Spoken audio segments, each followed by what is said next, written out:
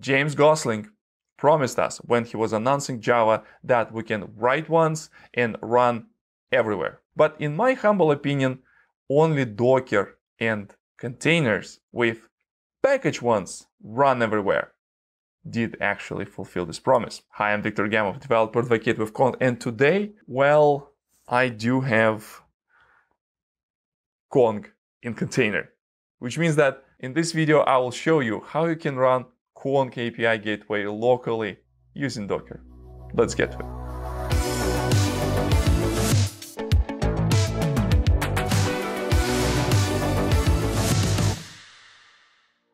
Docker seems to be the perfect choice for distributing software.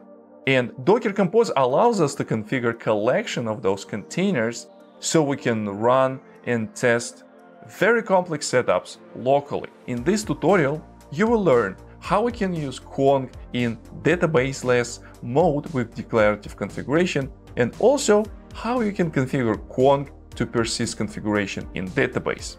I will use Kong with Postgres, however, Cassandra also supported. I will simplify configuration for my own demo to quickly explain the basics and constant.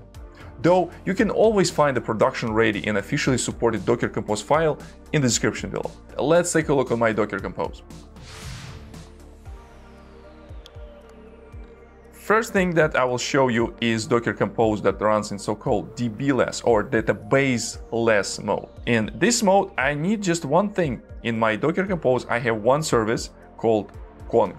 And this service will be configured using image with Kong 2.5. I will be using Kong as my host name and container name, and I will configure a couple things for this demo. First thing is that there's environment variable that I need to pass, says Kong_database. In this case, I will set this off in order to not use any database. In order to see some logs in my console, in case of errors, in case of some of the output that Kong does, I need to specify where Kong needs to route those. Next thing that I need to specify which port admin listener will be using. So in this case, port 8001 and 8444. Those ports will be used to access admin API. When we're starting Kong in the database-less mode, in this case, I need to specify a declarative configuration file with some of the Bootstrap configuration. So let's take a look of my Bootstrap configure that will be mount from my file system inside this container using this particular volume. My directory called config. In this case, it will be using Kong YAML to mount this. In this case, it is like very basic and very minimum configuration that Kong will use. So in this case, I will use in format 2.1 and enable transformation directive. In case of you want to store some of the passwords inside this configuration file, when it will be applied inside the Kong, it will obfuscate and hash some of the configuration. So you don't need to do this. So I will go ahead and start this DB-less mode, and I'll just do Docker Compose up. I will using console, so you will see what is going on in my console. Now, the declarative configuration was picked up from this file, and I can use Insomnia to explore some of the endpoints that are available. So I will be using Insomnia to explore some of the configuration. So in this case, I want to see if there are any services configured. There are no services configured. Let's see what information admin API will use. So let's take a look. What do we have in configuration?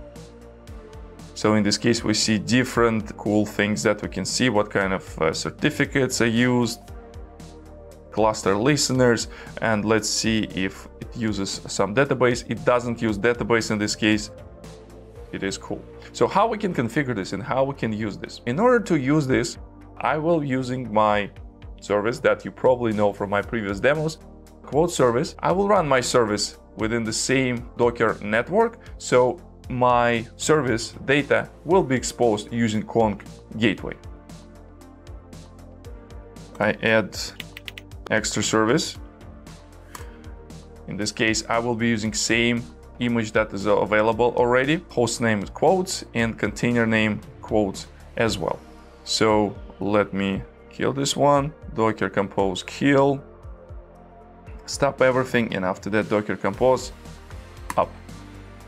It will start Kong and it will start my service. Test if the service is accepted any connections, I can do here a new request and just a test, get request, and I'll just do localhost 8080. If I will send this, nothing is happening because in my configuration, I'm not exposing any ports. So let's configure Quonk to expose this. So one of the things that when we started this, we didn't put any configuration here. However, we can also apply this configuration on already running Quonk instance. So in this case, I will just do this configuration of the service. In this particular case, name is quote service, URL is quotes 8080. So in this case, it is address of my service because host name is quotes and port is 8080. That's port that my native runs inside Docker network. Next, I also will configure a route. So if I will hit Quonk with this root route, I will get the access to my quote service. So how I can submit this file? In my Insomnia, I can send this file to config endpoint, and after that it needs to be set as a YAML. So when I send this, now I see the response that my service was created and I can start doing things. So in this case, I do have this service, hits this quote service on the host quotes and for a particular route. So let me invoke the service and see if it actually works.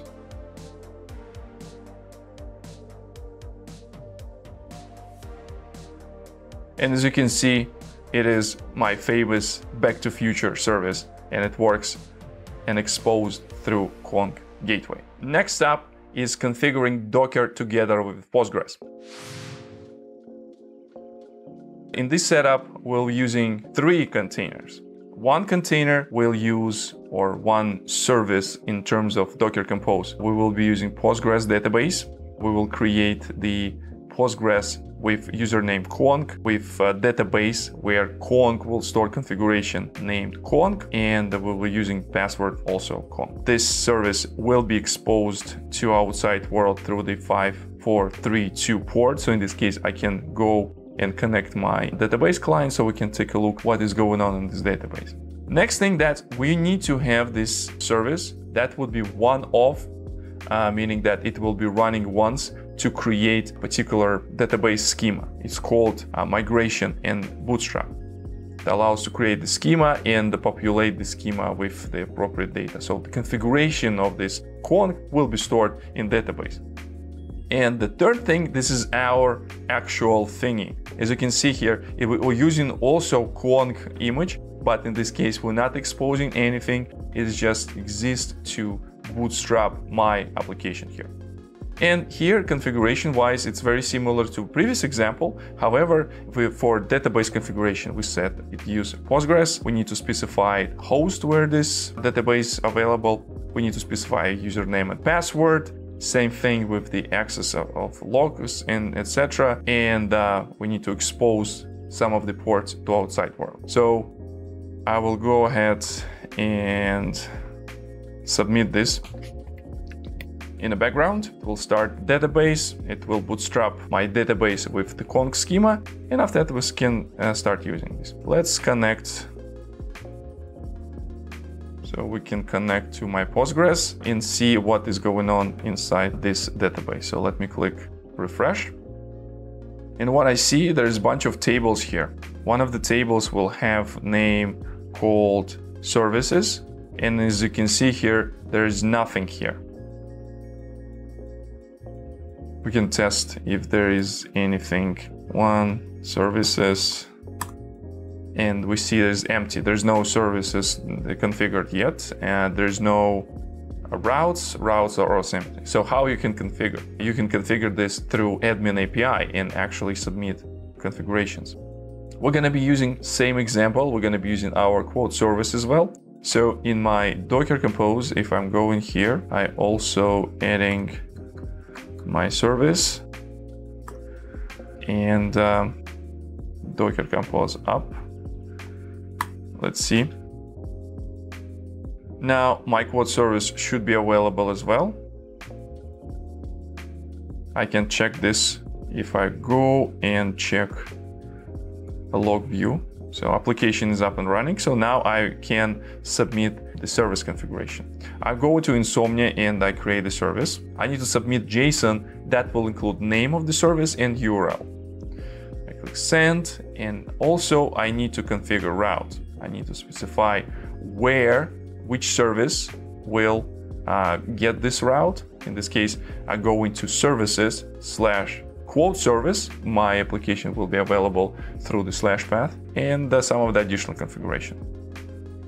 Now, if I go in invoke service, I should start getting back to future quotes.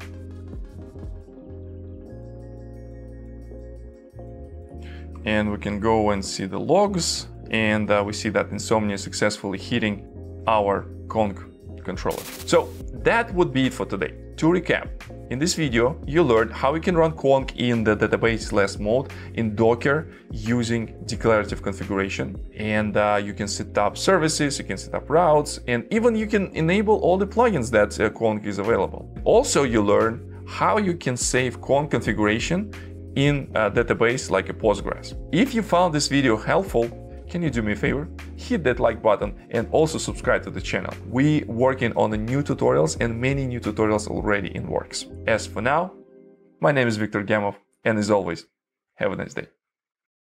I will hide this somewhere in the jungle. Yeah, like this.